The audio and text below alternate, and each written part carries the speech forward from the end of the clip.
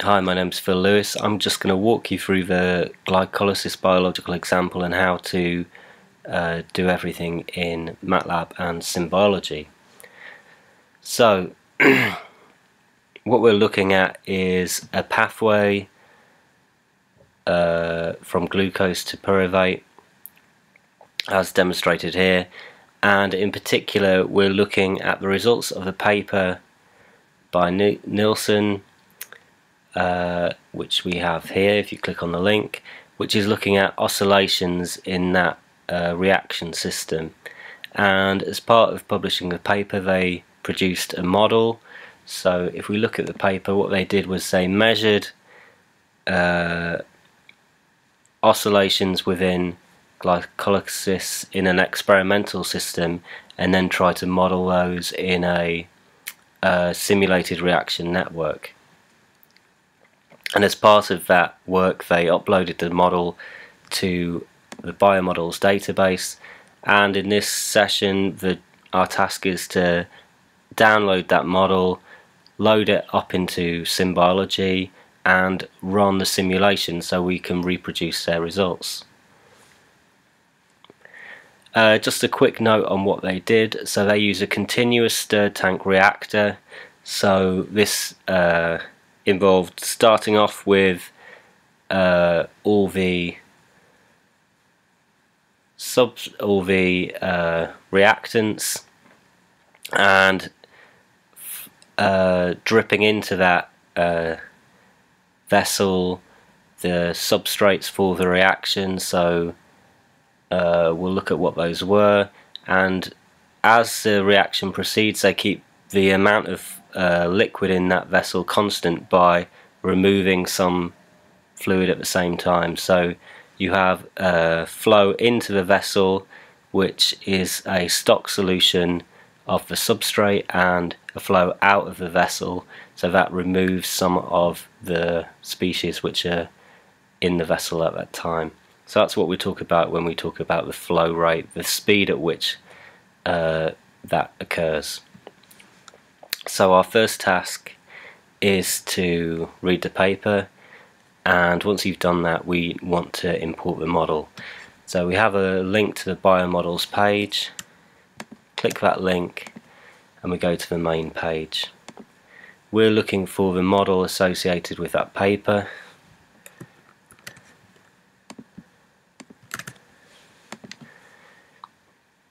So a quick search, and if we click here we get to the abstract for the paper and links to where we could read it. What we're interested in is the model. So if we just have a look at the overview, what we have is species involved in this reaction network they set up, the various reactions including the details of how the species of how the flow affects the species, so whether they're being added to the vessel or just being removed with the outflow.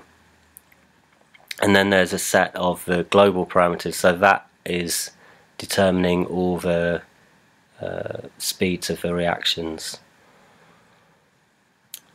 And if you look in the textbook, we're being asked to download the SBML file which contains all that information, and we're downloading the curated model. So curated means that someone from the website or someone has looked at this file and checked that all the parameters are there, checked that it actually works. And if we look at curation we can see what they did. They managed to produce a plot from the paper. So let's download the curated version. That's going to go to my download folder, and we're going to open up MATLAB and start SymBiology by just typing SymBiology at the command prompt. Now what happens is the SymBiology application opens up. Although I'm using the Mac version, all the windows should look the same in Windows. If you're using later versions of MATLAB, this is 2012, things will look a little bit different. I'll be providing another video with details on how that affects things. So we're asked to add the model, load model from file. Here's the file in my downloads folder, and we open it. And this gives us a similar table to what we saw on the overview on the biomodels website. We have details of all the reactions, details of all the species, including the initial concentrations and initial values or values for all the reaction parameters. Now I'll just draw your attention to this. So compartment, that's something that means it's a global parameter which sets the volume of the compartment, and there's another global parameter called flow which sets the rate that you're flowing through your substrate into the vessel and sort of waste products out, so you're dripping in your stock solution. And we're asked to then go to the model tab, and on the far left is a view option. So this is the view option here. We're going to look at the diagram, and what we are asked to do is rearrange this network so it makes more logical sense. So we've got glucose going to pyruvase, and what you'll find is this is very tricky. It's quite fiddly because every species node, so these are the species nodes, is connected to several reaction nodes. So we have and every time you want to move them, you have to move them one by one if you want to get them into some sort of order. So what I recommend is looking at the reaction pattern, such as here, or there's a nice one on the Wikipedia site, and we see this pathway from glucose to pyruvate, many stages involving ATP and ATP. So I had to go at rearranging this. I'm going to load one up, and what I did was I tried to establish that backbone, the pathway, and I moved ADP and APT out of that backbone because they sort of link into many stages of it. So I'm just going to open up the one I saved earlier, so I'll dismiss this one. Glycolysis layout. So I've also got some things that I got, all the tasks that I ran before here. Let's just delete those. Go back to the model task and the diagram, and here you see I've got this backbone, glucose to pyruvate, ADP and ATP up the top, and I've color coded the flow reactions. So you see these grey ones are where we have both flow into the substrate, and there's also a reaction where those flow out. And I can see this one isn't quite the right colour. We just set that to be white.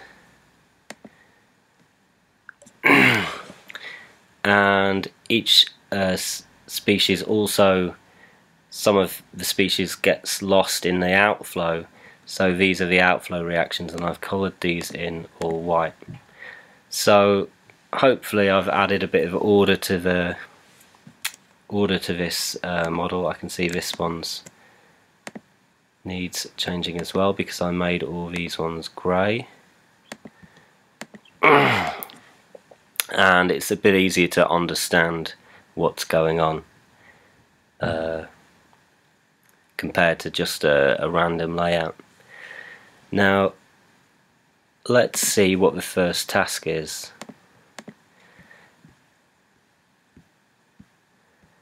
Once we've rearranged it, there's some exercises about what everything represents. I'll skip over those. The next thing we need to do is simulate the model. So we're going to do that without changing any parameters, click the Home tab and then the option Add Task. Choose Simulate Model from the drop down menu, which should reveal a tab task. So what I'd just like to draw your attention to, you can go to the Home tab here, but this is quite a useful way to navigate to clicking on this project. That takes you to all the work you've been doing in your SimBiology workspace. So you have details of the models you have open, details of the tasks, and details of the data you've generated. So this is probably the easiest way to move between models and tasks is by clicking on project here. And you can see once we've clicked on it, we're back in the Home tab, and I can do what the textbook asks, which is Add Task, Simulate Model. To get the task up though, I'll have to double click on it. There we go. And I've got my task tab open, and the next thing that the textbook asks is for me to change the time period for the simulation. So the default stop time when you open it up is probably 10.0 seconds, and we've got to change that to a value of 600. Now, one of the things that MATLAB doesn't know is that the model that it's loaded is actually been set up in time units of minutes. So although it says seconds here, this is actually 600 minutes we're going to simulate. And down here is what's going to happen after we've done the simulation. So we've got generates plots after run, and we're going to plot all the variables. So if I click run, let's see what happens.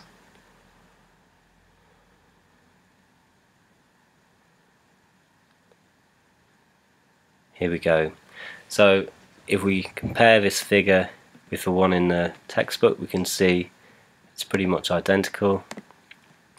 We have all the species here and how they change, and the first task in the textbook is just to look at those different species and inspect their amplitudes and how they oscillate and how they reach a steady state. So an easy, useful way to do this is go into the plot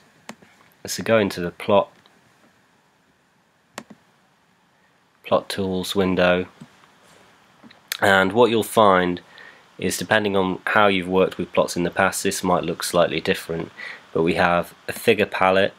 Well, we can lose that for now because it's not that useful to us. But we have a plot browser, which means we can remove different components from the plot. And this is useful because the graph rescales to include all the data, and by only looking at one component we get a better view of what that component's doing. So let's look at glucose to begin with. What you find is it looks like we're reaching a steady state at the end of those 10 hours, but we can't really see the fine detail of what's going on. So what we can do is just change the we can change the x-axis, and let's just look at that last time period, so from 550 to 600. And now you can see that as that level changes here, there are actually small oscillations taking place. So by doing this, you can investigate the various shapes. I recommend just changing the axis on the x-axis to maybe 500, and that lets you view those oscillations a bit more easily because you can ignore all the transient behavior that appears at the start of the graph, and it gives you a good view. And what you might find interesting is, if we go back to the model, you could just compare how the species changes as you move down the reaction path. That could be one way of investigating it. Okay, so once you've done that, the next thing is to generate the plots just with individual components. So instead of simulating the system and producing a plot with all the components, actually making the output plot just contain the things you're interested in. So in this case, ATP and NADH. So I'm going to